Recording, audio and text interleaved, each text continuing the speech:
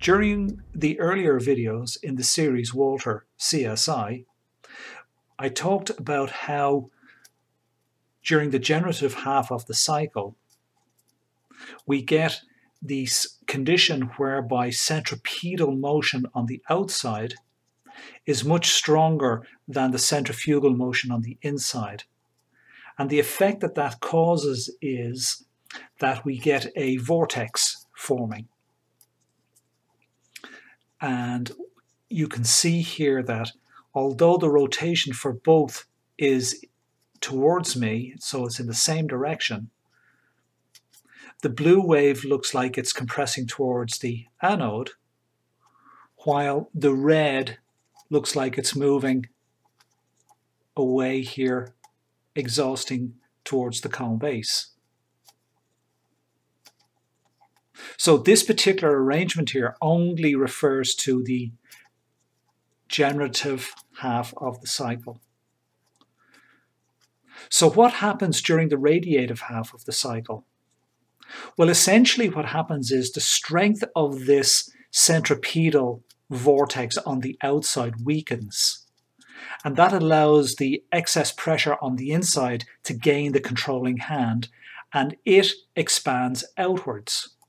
So for example, if we rotate the cone here, imagine the cone continues to rotate.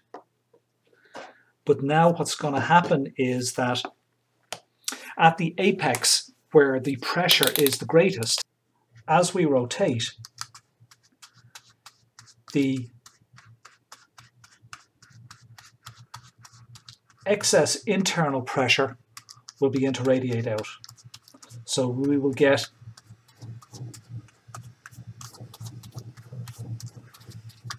the unwinding process occurring in a planar fashion rather than in a conical fashion.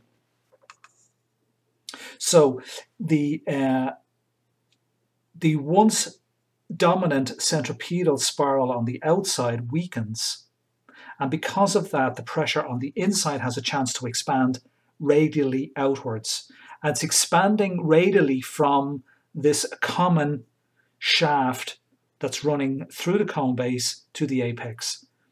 The outward explosion is much stronger here at the apex because that's the place of highest compression.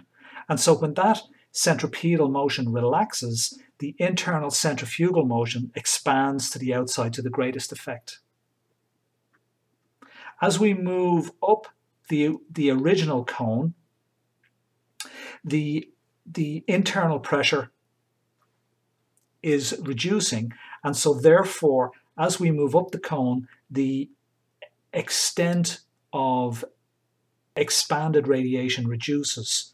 So in effect we kind of get the cone, an inverted cone, but it's referring to the ability of the internal pressure to push outwards. So it's greatest here, which was once the apex, and it's minimum at this point.